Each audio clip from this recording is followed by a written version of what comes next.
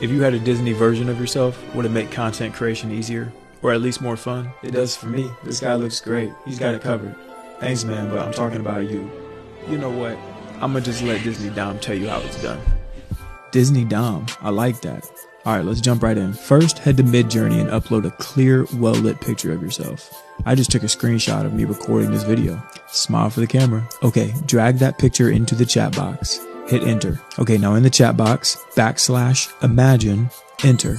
Now, copy the link from the picture of yourself and paste it into the prompt box. Then, describe yourself in detail.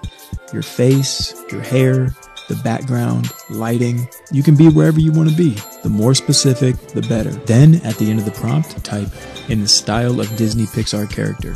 It's that easy. Alright, now we found one of these that we like and save it. Don't worry, it took a lot of tries to make me. Now the next step is to record your voice. You can just go in the voice memo apps in your phone. Then, speak your truth, my friend. The next step is where the Disney magic comes to life. We're going to use DID to animate your Disney Pixar self. You're going to upload your image here, and then over here, upload your audio recording. And voila, look at you with your Disney self. Now you're an AI-powered Disney content machine. Thanks, Dom. Follow me to stay on the cutting edge. I'm Dominic, Mr. Grateful. Peace.